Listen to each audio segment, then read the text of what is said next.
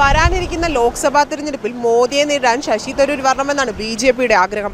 അങ്ങനെയെങ്കിൽ ശശി തരൂർ തിരുവനന്തപുരം മണ്ഡലത്തിൽ മത്സരിച്ചാൽ ജയിക്കുമോ ഇല്ലയോ എന്നുള്ള വിവരങ്ങളൊക്കെ നമുക്ക് ഈ ജനങ്ങളോടൊന്ന് ചോദിച്ച് മനസ്സിലാക്കാം. ജയിക്കും.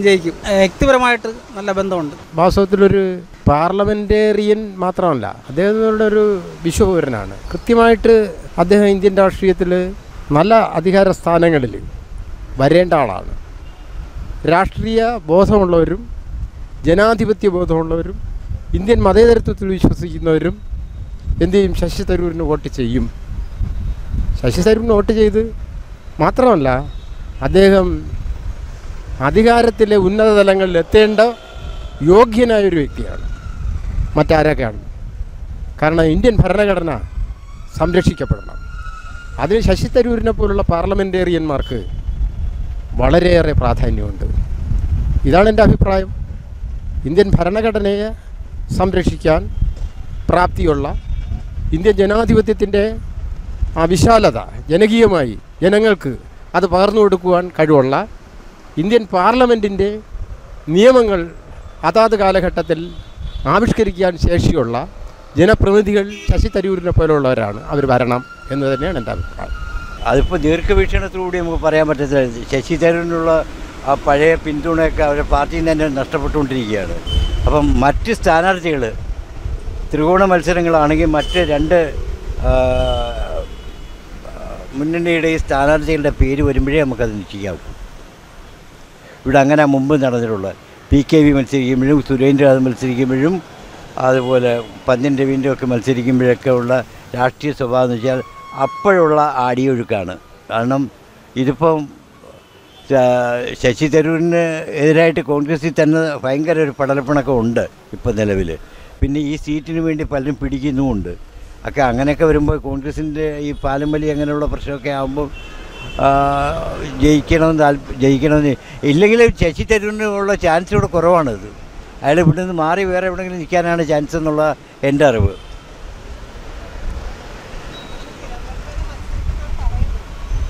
തിരുവനന്തപുരത്ത് മത്സരിക്കുകയാണെങ്കിൽ അതിനുള്ള ഇളക്കവും അതിൻ്റെ കൂടുതലൊക്കെ നേരത്തെ കണ്ടേനെ, ഇപ്പൊക്കെ കണ്ടേനെ. പണ്ടൊക്കെ അങ്ങനെ ആയിരുന്നു. അപ്പോൾ ഇതുവരെ ഒന്നും വെളി വന്നിട്ടില്ല. അപ്പോൾ അവർ ഹൈക്കമാൻഡ് സീറ്റ് കൊടുത്താലും ഇവിടെ കേരള പ്രദേശം അത് വെട്ടും.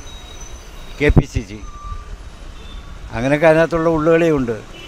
പിന്നെ എതിർ സ്ഥാനാർത്ഥികളുടെ പേരുകൾ വ്യക്തമാകുമ്പോഴേ, ഇപ്പോൾ ഇയാളൊക്കെ നിന്നാൽ വിഷ്യനുണ്ടല്ലോ, CPIയുടെ ഒരു വിഷ്യൻ, അയാളൊക്കെ നിന്നാൽ സംഭവം മാറും. CPIയുടെ സീറ്റാണിത്. അപ്പോൾ നല്ല കാൻഡിഡേറ്റ് ഉണ്ടെങ്കിൽ, CPIയുടെ നല്ല കാൻഡിഡേറ്റൊക്കെ ആണെന്നുണ്ടെങ്കിൽ കളിയങ്ങ് മാറും. പഴയ അത് ശശി തരൂരിൻ്റെ ആ പ്രൗഢിയൊന്നും ഇപ്പോൾ ഇല്ല. അതാണ് സ്ഥിതി. ഇപ്പോഴത്തെ അവസ്ഥയിൽ പറയാൻ പറ്റത്തില്ല. ഇപ്പോഴത്തെ രാഷ്ട്രീയ സാഹചര്യം അനുസരിച്ച് അന്നേരം നമുക്ക് കറക്റ്റായിട്ട് ഇത് പറയാൻ പറ്റുള്ളൂ. ശശി തരൂരിന് മാത്രം ഇപ്പോൾ പറഞ്ഞാൽ ശരിയാവില്ല, പറയാൻ പറ്റില്ല. ചാൻസ് കുറവാണ്. Is A വിശ്വപൗരനല്ലേ. ഇതിനപ്പുറം ഒരു കാൻഡിഡേറ്റ് വേറെ ഇന്ത്യയിലില്ലല്ലോ. It's A number 1 person. Excellent, 100%. Sasi, there is no doubt about that. Sasi Tharoor is one of the winner in Trivandrum constituency. വിശ്വപൗരൻ. അദ്ദേഹത്തെ കോണ്ടസ്റ്റ് ചെയ്യാൻ ഇന്ത്യയിൽ ഒരു വ്യക്തിയില്ല. അദ്ദേഹം actually is not A politician, is ഉള്ള അഡ്മിനിസ്ട്രേറ്റർ. അത് കോൺഗ്രസ്സാണ് അദ്ദേഹത്തിന് ഇവിടുത്തെ MP ആക്കിയത്.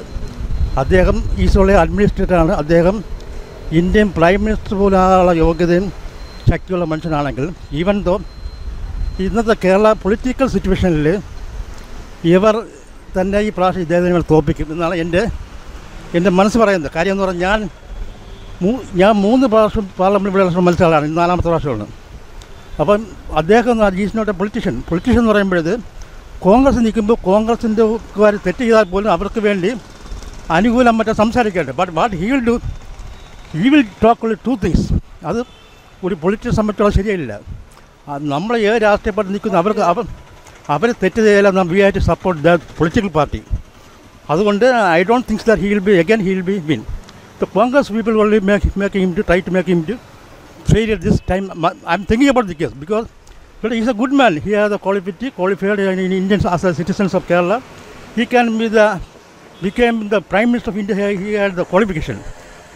But actually he is not a politician. In political, there's no education, nothing needs. But they support the people. Water may be there. So I don't hope. Because I am, now the situation, my thinking that he will not be, this time he will not be able to win. The Congress people will be made to defeat him. Because he's a rich man, some people are with him. But he's a efficient man, and I already told that he can be the Prime Minister of India. He has the ability. He is above the all political party. So according to my level. വായി തോന്നുന്നത് വിളിച്ച് പറയും. പിന്നെ കുറേ ക്യാഷും ഫോറിൽ എഡ്യൂക്കേഷനൊക്കെ ഉണ്ടെന്നൊക്കെ പറയുന്നു. ഫോറിൻ അംബാസിഡറൊക്കെ ആയിരുന്നു അവർ UNA-യിലൊക്കെ മത്സരിച്ചു എന്നൊക്കെ പറയുന്നു. അവിടെ ഈ മത്സരിച്ചിട്ട് തോറ്റ് തൊപ്പിയടിച്ചിട്ടാണ് ഇന്ത്യയിലേക്ക് വന്നത്. പിന്നെ അയാളുടെ സഹോദരി ലില്ലി തരൂരൊക്കെ ഇവിടെ അടുത്ത് താമസിക്കുന്നുണ്ട്. ആ ഒരു കെയർ ഓഫ് ബന്ധങ്ങളുണ്ട്. ജാതിപരമായിട്ടുള്ള കുറേ ബന്ധങ്ങൾ. ജാതി എന്ന് പറയുമ്പോൾ അറിയാമല്ലോ, Indian social system, caste system. Indian എല്ലാ രാജ്യത്തിലും അതിൻ്റേതായിട്ടുള്ള സോഷ്യൽ സിസ്റ്റമുണ്ട്. ഇന്ത്യയിലെ സോഷ്യൽ സിസ്റ്റം എന്ന് പറയുന്നത് കാസ്റ്റ് സിസ്റ്റം. അതില്ലെന്ന് ആർക്കും പറയാൻ പറ്റില്ല. ആ ഒരു ബന്ധം വെച്ച് അയാൾ 2 പ്രാവശ്യം ജയിച്ചു. എപ്പോഴും ജയിക്കാമെന്നുള്ള ധാരണ തെറ്റാണ്.